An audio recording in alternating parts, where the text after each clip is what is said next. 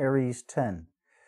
A man teaching new forms to old symbols. All life is symbolic, in a way. The experiences we have are a unique take on something more universal. There is no ability to share exactly any two experiences. So whatever we've been taught from the past, the symbol of love, or the symbol of truth, or the symbol of forgiveness, or exchange, or all of these ideas are symbols that represent reality in some way or another.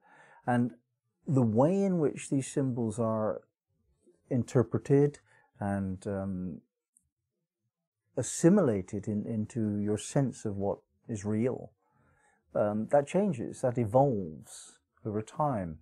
And this particular degree is telling us really that we have to rework everything, always. Not only on the level of philosophy and spirituality, that the teachings that have been inherent within our society and our history and our mythology even, these teachings need to be updated. They need to be brought into today's language, into today's context of society.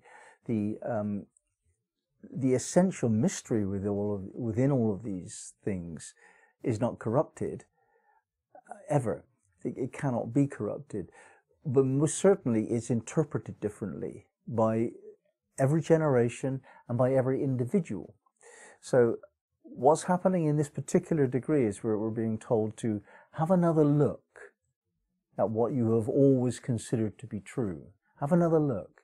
Maybe it was important for you to see it that way at the beginning and for a while.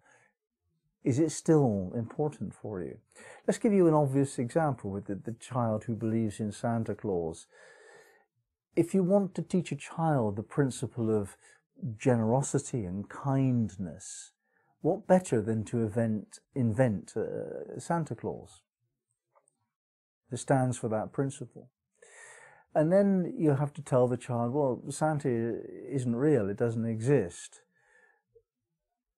And yet later, when the child gets to be an adult and have some sense of what an archetype is, then you can say, well, actually, yes, Santa Claus does exist, but in a different form from how a child sees it. Santa Claus is not a rather rotund man dressed in red and with a white beard.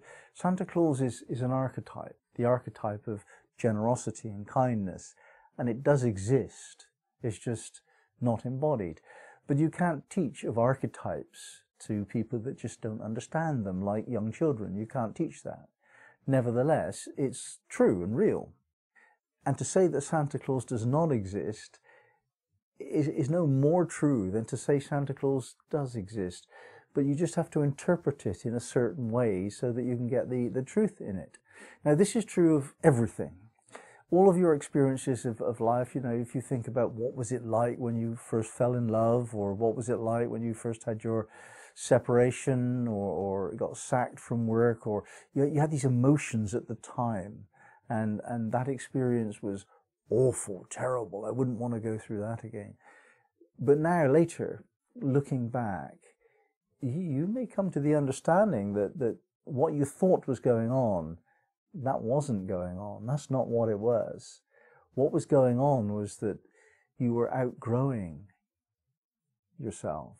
You'd taken on your situation as though it was a suit of clothes. And when you'd outgrown that suit of clothes, something had to change. Now, it could be that you weren't aware of the need for change, and it seemed like change was thrust upon you. So you were given a relationship, or you were sacked from your work, or something happened to you that you didn't initiate. But a part of you did initiate it. This is the deepest esoteric teaching there is, that everything we have is of our own making. That's counterintuitive. Not many people can believe that. But there's a rider to this, a deeper explanation that we need. The sense of self that we have is rather limited. We have consciousness of self. The ego is that. But there's a sense of self which is higher than that. Let's call that the soul for now. And there's a sense of self which is lower than that, which is felt unconsciously perhaps, but we feel it. And that's our unconscious connection to lots of things. Our species, our planet, our cosmos, we're connected on the deepest level. We're a part of that. That's a part of who we are, our identity. Now, we cannot truly say, I am this, unless we include both of those higher and lower aspects of self. And that is the self that creates reality, the three-part self. As we evolve in consciousness, we claim more and more of our unconscious self into consciousness, and we bring down more and more of our soul into conscious awareness. So we become a much more integrated being, and then our choices are much more clearly brought to bear upon the environment and the situations that we have in an effective way. We become more able to govern our lives, to get on top of it all. In that context, when we look back at what we thought we were experiencing in the past, we find that actually most of that experience was corrupted by our emotionality. And now that we don't have that emotion, we can look back and say, well, yes, that relationship had to end. Well, yes, it was fair that I got sacked from that job, and useful, because had I not been sacked from that job and finished with this relationship, then I could not have done this. I couldn't have got involved in this situation, which is much more a rich and authentic expression of who I am and where I'm going. Life is trial and error. Life itself is trial and error. We see if something works, or if we like it, and when we find that we don't like it, we try something else, and so on. That's what the amoeba does. It goes in a certain direction until it's thwarted, and then it changes direction. We're all like that. That's what we're doing. We're just doing this trial and error thing. And this is how we evolve.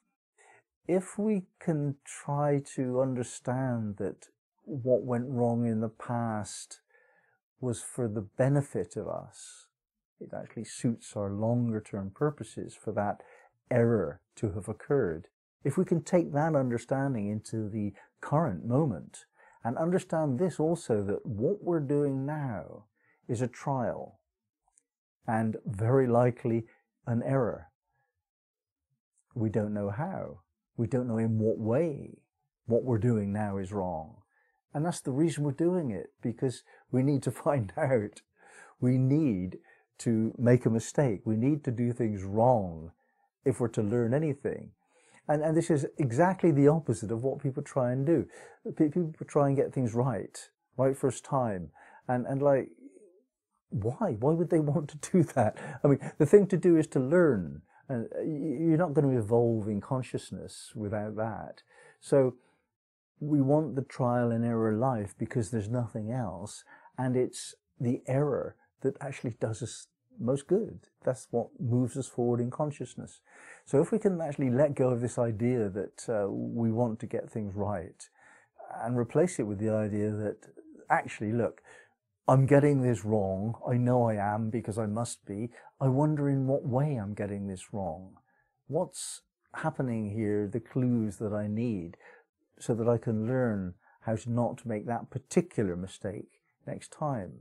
Next time I want to make a different mistake. I don't want to get things right. I just want to make more and more and more mistakes, if at all possible, because I want to evolve in consciousness. And there's no other way than by trial and error.